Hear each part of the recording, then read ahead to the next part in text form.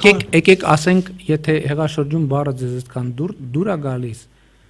ասում եմ անվտանգության խորհրդի քարտուղարը պետական հեղաշրջում հասկացություն չի օգտագործել,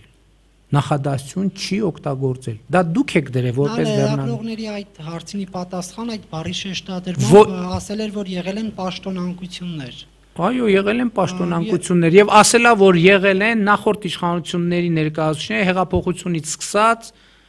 մայիսին իրանք ասում են դե 3 ամիս էդ ասի անվտանգության խորհրդի քարտուղարը, որ 3 ամիս չեն դիմանալու, հետո էլի 3 ամիս էլի հետո հիմա էլ հայտնվել են թեժ աշուն, թեժ գարուն, թեժ ձմեռ, թեժ ամառ ցիկլի մեջ։ Հեղաշրջում բառը ճիշտ չի օգտագործել։ Այսպես ասած, ավելի ճիշտ է օգտագործել ռևանշ բառը, ռևանշ բառը։ Ռևանշի փորձեր են եղել եւ այդ ռևանշի փորձի ողնաշարը ջարդված է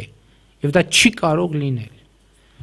Շատ լավ, հիմա ռևանշ թե հեղաշրջման փորձ, պարոն վարչապետ, դուք նշեցիք, որ հեղաշրջման փորձ Հայաստանի Հանրապետությունում չի եղել եւ չէր կարող լինել։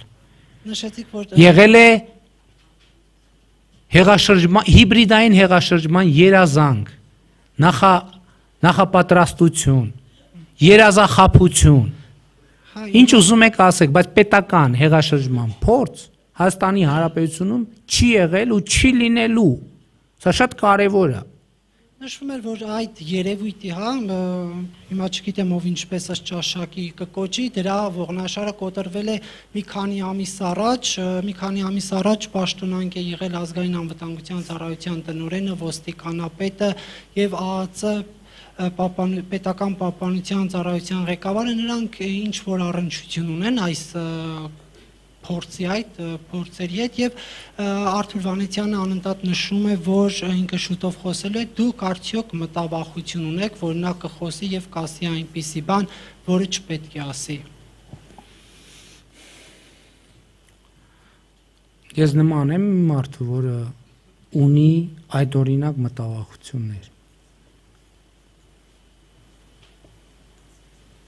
Ես ոմանք բան են ոմանք այնպիսի հայտարարություն են անում, ես էլի են մի հատ հայտնի կարգին հաղորդում կա, չնայած այդ սոցիալական ցանցերի օգտատերերն էին սրամտորեն այդ համեմատություն արել, մի հատ այն կարգին հաղորդում կա, չէ՞, հիշում եք, որ գալիս ասում է, ես ամեն ինչ գիտեմ։ Հետո գալիս ասում է, ես ամեն ինչ գիտեմ։ Հետո ասում է, ես ամեն ինչ գիտեմ։ Եվ վերջում հայտնվում է հիմար վիճակում։ Հիմա բոլոր նրանք, ովքեր ասում են, որ ամեն ինչ գիտեն, իրանք ընդամենը հենց Հայկոն ու Մկոն հարաբերությունները կարգավորել եմ, կարծում եմ, հերթական այդ օրինակ սքեչի հերոսներ են։ Պարզա։ Նա ակնարկում է սահմանադրական դատարանի մասով, ասում է, որ իմ կանգառի